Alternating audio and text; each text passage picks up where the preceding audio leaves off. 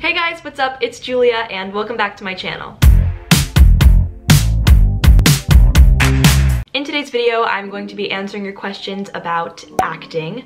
I really hope this video is helpful. Let's just get started. So the first question is, how did you get into acting and what inspired you? My parents put me in musical theater when I was very little and I fell in love with it and I'm still doing it to this day. I loved acting and performing in musicals, but I had no experience acting on camera and my parents are not in the business, so I didn't have like a relative to help me get started. When I was, I don't know, maybe 11 or 12, I really wanted to get more, I don't want to say serious, but I definitely had an interest for on-camera acting, and my parents are incredibly supportive, and so we kind of just started going on that journey together. I think what inspired me the most were the Disney Channel shows that I watched. I watched Jessie, Dog with a Blog, and Good Luck Charlie. Seeing those kids on TV, living in these, well, okay, let's face it, we all wanted those Disney Channel bedrooms that were just beautiful. I don't know, I thought living in this alternative universe in Disneyland was really cool. Definitely the kids on those shows inspired me a lot. I also loved Wizards of Waverly Place. I remember my mom wouldn't let me watch it for a long time for some reason, so when I started watching it, it was a very big deal. How do I get started? This is probably the most frequent question I get asked on my YouTube channel, and before anything, I would say research. Find resources in your town, like community theaters, improv groups, programs at your school, acting classes. Don't worry if you're feeling overwhelmed. There are probably opportunities in your area that you can take advantage of that will lead, trust me, one thing leads to the next. So you want to get involved, whether it's just signing up for a comedy class or improv classes are great, or anything you can do to get involved, I would absolutely recommend.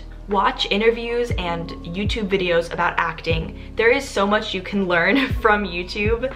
Luckily, there are so many people in the industry who share knowledge for free on YouTube and on Spotify, through podcasts, and just on the internet. So I've talked about this in my past videos, but don't feel like you have to spend all this money to learn when it comes to acting. Of course, you're going to have to take classes and spend money at some point, but there is so much information on YouTube and on the internet for free to take advantage of. Reach out to people who are doing what you want to be doing and ask for advice and guidance. Find people who are doing what you hope to be doing and try to learn from them. Maybe reach out and ask for advice. Asking for advice is always great because everyone loves sharing wisdom and sharing what they've learned. How do you deal with audition nerves and doubts? I'm still trying to figure that one out. I know this sounds so cliche, but preparation is key. The nerves that you have because you aren't prepared are very different from the nerves that you have because you're just excited and you just want to do it. In my experience, I have found that when I'm waiting for an audition or a performance or anything that makes me nervous, and I'm nervous and excited, anxious because I just want to do it, I'm able to control, I am learning how to control those emotions and nerves. But when I am nervous because I am not prepared, I feel like I'm going to fall on my face because I do not know what I am doing, that is not good. And sometimes you can't really avoid those situations. I mean, sometimes you get to an audition and you thought you prepared the right material or the way they wanted it, and then you just are in a situation where you're not so prepared, and that happens. It's just part of it. When you are in a situation where you have to do something that you didn't prepare, think back to all the things that you've learned in classes and from your research, and you probably are more prepared than you think. Take the opportunity in classes to make the mistakes so you are more prepared for anything to happen in an audition. You can't let all of your value come from getting a role or booking a job. This is a lot harder said than done. You also want to have things that make you happy and fulfill you creatively outside of the project that you're auditioning for or your acting class. For me, that's songwriting, I play the piano, and making YouTube videos and things that I do, I don't want to say for myself because obviously I want to share these things with as many people as possible and hopefully inspire as many people and reach as many people as possible. But these are creative activities that are self-driven versus going to an audition is still self-driven, but someone is expecting you and wanting something out of you. Does that make sense? It's really difficult when that is your only sense of accomplishment and validation, when someone else is saying yes to you. So when you have things outside of your auditions and acting to keep you sane and fulfill you, other projects to pour your creative energy into, then you are just excited about this possibility of a new project, but you're not nervous because there's no other way you're going to be able to express yourself. I have some friends who, before an audition, will go find a quiet corner and do some breathing exercises or just take a moment to themselves, which I think is so great. And I mean, you don't want to rely on something like that because in some, cases, you're not going to have a chance to go off and kind of prepare yourself for an audition. But just having little breathing exercises or maybe a little like mantra you can do in your head before you go into an audition. So the more you can kind of connect with yourself and just focus on what you have to do, the better. Who are your favorite actors and actresses? I'm that kind of person who just loves the entire cast of whatever show that I'm watching. My favorite show of all time in life is Jane the Virgin. I think it is absolutely brilliant. I'm rewatching it right now, and I did meet Yael Grobglas, who plays Petra. I met her at the Hollywood Bowl, and it was the best day of my life. I also love Grey's Anatomy. I've never seen anyone in the Grey's Anatomy cast in person. Penn, is his name Badgley or Bagley? I'm not sure, don't quote me. I never watched Gossip Girl, but he is amazing on You. I love that show. Anyone in those shows, This is another popular question. What can I do if I don't live in LA? Share your talents on social media. Post videos of yourself doing monologues on YouTube and Instagram. I have met such amazing people through my YouTube channel. It's been such a blessing. So you'll never know what opportunities can come out of just sharing your talents and your passions on social media. All of my acting classes are over Zoom right now, which is actually a huge benefit for people who don't live in LA. In my acting class, there are people from all over, from other countries. It's really cool. So you can find classes right now that are usually at studios in LA that are over Zoom, so maybe you can take classes from people who you wouldn't have been able to take class from before. The acting classes that you take don't have to be based in LA. What's really important is the teacher and what they can, their knowledge and what they can teach you. So find the classes that work for you, and because most everything is over Zoom right now, at least where I live, that could be a huge benefit to you. So definitely take advantage of that. This leads into the next question. How do you find good acting classes? Research is your best friend, always.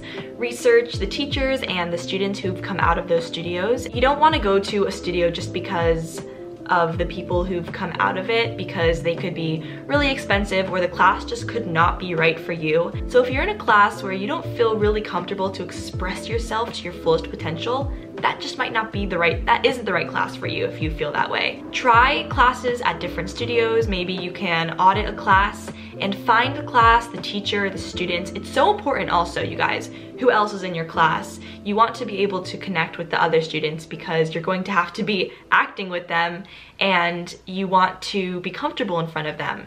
So definitely try different classes until you find the right one for you. What currently inspires you when it comes to on-camera acting? This is a loaded question.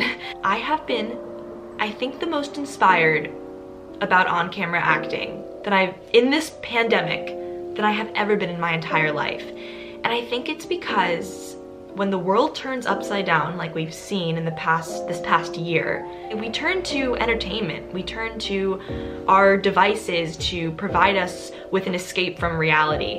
TV, film, even YouTube, like watching someone else's, whether it's a vlogger or, a TV show, escaping into someone else's universe is really incredible. I feel like entertainment has just always been there for us, and now it's proven how important and crucial the arts are for all of us. Obviously, I love theater, and I think nothing is more magical in this world than live theater. And Hamilton actually came out on Disney Plus today. I watched about half of it. I saw it at the Pantages. That show is brilliant. It's just absolutely brilliant. I'm so glad that it's on Disney Plus and so many people are able to experience its brilliance who might have never gotten the chance. but there's nothing like live theater, and I cannot wait for the day when theaters are open again and we can be back in our element and I'm just going to see every single show possible. I totally lost my train of thought. What was I saying? Oh, what inspires me? Yeah, I think that even though there's nothing more magical than live theater, TV and film has its own magic to it, and I have really experienced that magic in this pandemic, which inspires me to want to give that magic and share that magic with others. I think the common theme when I'm talking to my other actor friends, like what motivates us, but it comes down to wanting to inspire other people, and we've all been affected by TV, film, and art, and we just want to, you know, inspire others through what has inspired us. Do you have any tips for memorizing scripts? Lucky for you, I made an entire video about this. I will link that in the description of this video. I have found that when I work on my scripts right before I go to bed, the last thing that I do, I can wake up the next morning and know the lines. Maybe I'm like doing it in my sleep, but that is very helpful for me, doing it right before I go to sleep. Also, when I try to learn a script and I'm on my phone and distracted and I'm like, okay, I'll do one line at a time, it will literally take forever. So do not be distracted, just sit down with your script. You have to just do it until you feel pretty comfortable, and then you can kind of take a break, come back to it. I like to cover the other person's line with my hand and just go through to see if I know my lines. It's also really helpful when you're memorizing to think about your intentions for each line while you're memorizing instead of just remembering the words, because eventually you're going to have to work on the intentions, so might as well do it while you're memorizing. The last question is, how can I work on my acting in quarantine? I also made an entire video about staying productive as an actor in quarantine that will also be linked in the description. I mean, doing everything that we talked about in this video, researching, listening to podcasts, I'll link some of my favorites in the description, reading books, reading autobiographies, watching TV and film to study the acting. If you are not in class or are bored and you want to work on your acting, you can always find a script online, or even better, write something, memorize it, work on the acting, you know, kind of figure out how you connect to the character, and then tape yourself. And you can send it to some friends and get their feedback. Feedback is so great from other people because we are very tough judges on ourselves. I don't do this all the time, but sometimes when I have an audition or for a class, I'll send my tape to some of my actor friends and just hear their feedback, and it is so helpful. Yeah, I mean, there's so many ways you can challenge yourself and grow as an actor without being in class. And if you want more tips, definitely check out my productive actor quarantine video, linked in the description. All right, you guys, we have reached the end of this video. Thank you so much for watching. I really hope I answered some of your questions, and I hope that you learned something from this video or got something out of it.